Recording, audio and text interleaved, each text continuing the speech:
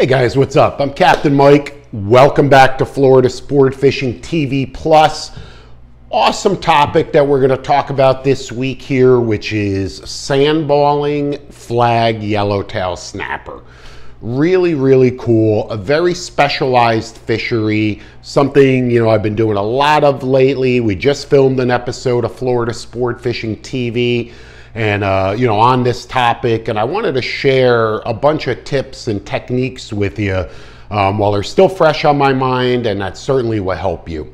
So let's start at the beginning. Yellowtail snapper, right? One of the most prolific snapper available almost around the entire state of Florida, certainly the southern half of the state, and of course the epicenter of this fishery is in the Florida Keys. We all know that.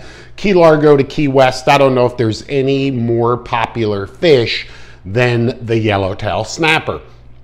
Gosh, probably generates hundreds of millions, or I don't even know what the number is, in tourist income, generated income from people from all over the world traveling to the Keys to load up on yellowtails and just to get out there and have a good time with these fish. Understand though that for the most part, the yellowtail snapper, they're small, right? They're 10, 12, 14 inches. The fish needs to be 12 inches in order to harvest. To keep 10 per person is the limit. And really, there's generally no problems with finding a boatload of these 12-inch snapper on the patch reefs. 30 feet of water, patch reefs from Key Largo to Key West. You anchor up, you chum, and as long as you've got some current and some clean water, it shouldn't be long before there's a big cloud of 12-inch yellowtail behind the boat. Some days they're 10, 11 inches, just short of keeper size. Other days they're 12, 13, and if you're lucky, you might catch one that's 15 inches, is a real big one. But that's the exception. Most of the time, they're all those smaller fish on the patch reefs. However, there are another class of fish, the next class, that goes up from that, we'll call it 10 to 14 inch, and then, 10 to 15 inch maybe that you'll find on the patch reefs, and then the 15 to 25 inch fish, the larger fish, and certainly the 18, 20, 22. These fish aren't giant as it is. They're small as it is. They're just a couple of pounds. But to be able to target, find, and fool the larger ones that are often called flags, takes some skill and some time and some preparation. And really, I use the word flags loosely because everybody has a different definition. Some guys will say that yellowtail needs to be more than 5 pounds to be a flag. Well, there's not very many yellowtail that are over 5 pounds. These fish live, I don't know, around 10 years, 8 to 13 years. So the average is about 10 years. Florida state record is just under 9 pounds, which is giant for a yellowtail. Some guys will consider a flag 3 pounds or more, some guys 5 pounds or more, and some guys will use inches and they'll say, well, it's got to be over 20 inches or over 18 inches or over 22 inches. Honestly, I don't care how you gauge it. I don't care what you consider to be a flag. What I'm talking about is just bigger yellowtail snapper, not the barely keepers. The nice quality fish in that 18 to 24 inch size. That's really what I'm talking about, and that's really what I consider to be flags. So first and foremost, you have to understand the characteristics of these fish. And, again, you're going to see all of this in the future on an episode of Florida Sport Fishing TV. You're going to see all of this in great detail on a seminar that we just completed. But I wanted to give you an overview. I wanted to give you some highlights, and I wanted to get you started immediately and just have this one-on-one kind of talk right here. So understand that these yellowtails, that you find on the patch reefs, you don't see the bigger ones there. Why? Because they could see the boat. If you could see the bottom, they could see the boat. And they're very spooky. And if they see this big shadow on top of them, these larger yellowtail are just not going to bite. Okay, the smaller ones will, but the larger 18 to 24 inch fish, they will not bite. So you have to fish deeper water. where you just can't see the bottom. You know, and usually that's in the 70 to 90 foot range, okay? So same area as the patch reefs, but over the edge, 70 to 90 feet, pushing all the way out to 110, 120. So we know the depth, right? You're absolutely going to be anchoring. There's no question. You're not going to be drifting for these larger yellowtail. You're going to be anchoring because these yellowtail associate themselves with structure, and they're not going to swim far away from the structure. If it's reef, if it's rock, if it's a ledge, if it's rubble, or if it's a wreck, there's got to be some structure nearby. So that's, you know, first and foremost. So we know the water depth, 70 to 120. We know there's got to be structure around. You've got to have current because the current needs to flow that chum out away from the boat. You've got to have clean water, okay? You don't want dirty green water. So those are really the conditions. Year-round, you can target these larger yellowtail snapper year-round. They're not really migratory, and where you tend to find big snapper, big yellowtails on one day, very likely you're going to find them there again the next day, the next week, the next month, and the next year. All right, they're really homebodies, so to speak. So, you know, make sure that you pay close attention to, and record those numbers and, you know, the areas where you're catching them, because you could always go back there. So we know we're anchored up there around the structure. It doesn't need to be X marks the spot. There's plenty of leeway. As long as the structure is in the area and your chum is flowing back over that structure, it shouldn't be too long before you attract the yellowtails to you, okay? Now, here's the key. The key is getting them to bite, because first of all, they've got great eyesight. They've probably seen it all before, and you've got to coerce them to bite. If you put a typical chum bag in on top, as you would imagine, that chum is going to flow with the current right up on top, and it's going to flow horizontally. And eventually little tidbits will, you know, make their way toward the bottom, but the bulk of the chum will get eaten before it gets anywhere near the bottom. Jacks, rainbow runners, crevalles, also barracudas, all sorts of stuff is going to be in your chum slick when you're fishing that 70 to 120 on reef and rubble. There's going to be a lot of bait fish, trash fish, I don't care what you call them, just various little predators that are going to be everywhere, and they pick off all of that chum. So it is important to have that chum flowing off a chum bag, but what's more important is the chum on the bottom. And how do we do that? We do that by sandballing, okay? Sandballing or oat balling, and we're going to talk a little bit about both. So essentially, what is sandballing, right? We're set up, we're anchored, we've got our chum bag in the water with the chum flowing, everything we've already discussed. But now we want to drop chum to the bottom, and we want to get it past all of those little predatory fish. So this way it gets down there and it attracts the yellowtail that are down on or near the bottom, and it really creates this feeding frenzy. So what we do is we mix a concoction.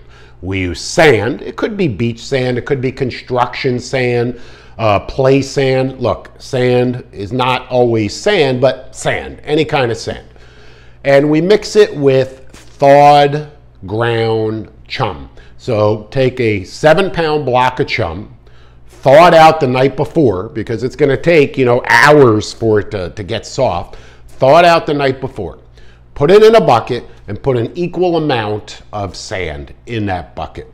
And start mushing. Get in there with a gaff. You know, a lot of guys will use a gaff, you know, to stir it up. I use my hands. I get right in there. I mix it all together. I like to feel that texture and consistency to make sure that it's either wet enough or dry enough. So I get right in there with my hands. I mix it all up. You could add some oats if you'd like, but you don't need to on the sand balls.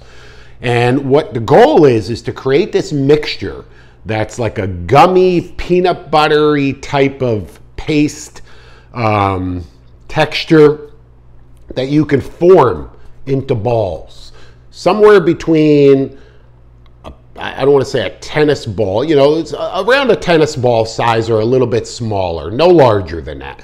You know, somewhere between a golf ball and a tennis ball. How about that? Between a golf ball and a tennis ball. And you shape this. You just firmly shape it into your hands. You know, pack it until that ball is just packed tightly, right? So it's not falling apart in your hand. It's really packed tightly. If you can't do that, add a little bit more sand to the chum. Mix it up to get a little bit more firm. If it's too sandy, you can add a little bit of water, but add the water cautiously because that'll make it too soupy. So you want that consistency, you know, again, like peanut butter or Play-Doh. Form those balls. Drop the ball over the side. It's going to slowly sink and descend all the way to the bottom. On the way down, it's going to leave particles of sand in its trail, particles of chum in its trail, and it's going to go all the way to the bottom and hit the bottom. And when it hits the bottom, generally that sand ball will just disintegrate or it will just disperse. And now you've got all of this chum right on the bottom where the yellowtails are, and it really just fires them up and gets them into a frenzy. Now, not only does it do that, but as that sand ball is falling, all of that sand that's disintegrating off that ball and deteriorating off that ball also clouds the water a little bit. So now you're pulling the wool over their eyes, right? You're making it harder for those snapper to see the terminal tackle, and you're creating this chum slick on the bottom. So now I've got my bag of chum flowing on the top horizontally, and I also now am creating this, you know, vertical chum slick as well, and all the way down to the bottom. Now at that point, after dry, and you don't have to overdo it, don't think you're boom, boom, dropping depth charges all day long. One here, one there, periodically, but steady. Now, what we do then is we'll grab generally a spinning outfit. In this recent episode, just a 20-pound class spinning outfit. And the reason I say 20-pound class is because in addition to those larger yellowtail in that 70 to 120 foot range, you're gonna encounter mutton snappers. You're gonna encounter big mangrove snappers also. It's gonna happen. So don't fish 10-pound line, 12-pound line. That's too light in this venue.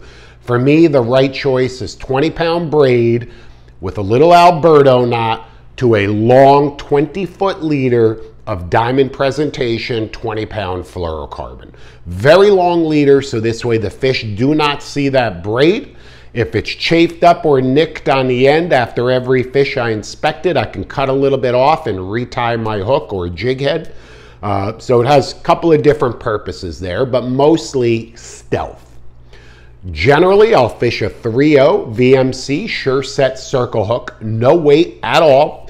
I'll take a fresh chunk of either bonita or a fresh chunk of ballyhoo, embed it on the hook, on the circle hook, keep that circle hook exposed, and push that bait into that sand ball, okay? Form the sand ball around the bait, okay? Or just push that bait inside there and shape that sand ball so your bait is buried inside that sand ball. Now, once that ball is formed, simply take your leader. The reel is now in free spool. Your reel is in free spool, or at the very least, you've pulled off about 10 feet of line at a minimum, maybe even 20 feet of line. And now I wrap the leader around the ball for somewhere between 5 and 10 feet. There's no right or wrong, just wrap the leader around the ball, kind of the way you would wrap a rubber band ball. What that does is it helps keep that ball together in shape, okay? And number two, when you drop the ball in the water, as the ball falls, it's gonna unwind, give you an opportunity to pick up your rod, make sure the bail is open, and go into free spool, no resistance, and just feed out line and let that ball go all the way down to the bottom. There's no better presentation. Once it hits the bottom, the sand, the chum disintegrate, the yellowtails come in to feed, and right in the middle, sitting right there, is your bait. Okay, no weight, supernatural, on the bottom in 70 to 120 feet of water. Keep the bail open, keep feeding it out. If there's any current, it's gonna, you know, what you need, you gotta have moving water. It's gonna push that bait out, and it shouldn't be long before a line just comes screaming off your reel. Lock it up and just reel tight. It's a circle hook, gonna get them in the corner of the mouth every time. That essentially is how you sandball. There it is right there. Now again, you can use oat balls. A lot of guys have turned to oat balls, and basically they'll use regular rolled oats, the stuff that you buy at the supermarket to eat for breakfast, or you can buy them infused with you know, fishy flavors at your local tackle shop. And with the oats, it's a little bit different because the oats soak up water. So we take those oats, we again mix it with the thawed chum, and we add some water. And, you know, we create this pasty consistency. And really what I like to do is both, is I sandball and I drop the sandballs, and I'm also throwing oats, the flavored oats in the water. And those oats will help bring those fish higher up in the water column. And oftentimes the big yellowtails, the flags, they'll ball up right behind the boat, they'll eat all of those oats, they'll grab a couple of baits, you'll catch a couple, and then they'll go right back down to the bottom. And you just kind of play that up and down game all day long. On other occasions, you'll never see them. They'll be down deep. You'll never get them up high, but every time you drop a bait to the bottom, boom, you get bit. And as I mentioned, the bonus is the big mangroves and the mutton snappers as well. So it takes some time. It takes some preparation. You need to sand. You need to chum, potentially oats if you want to go that route. Of course, you got to be stealthy. I want to reiterate with the 20-pound fluorocarbon, the 3/0 circle hooks, 20-pound spinning outfit. There's, you know, there's plenty of variation there, but I'm just giving it to you straight up, you know, to get you started. You're going to be anchored. Plenty of structure from Key Largo to Key West and even further north up the eastern seaboard.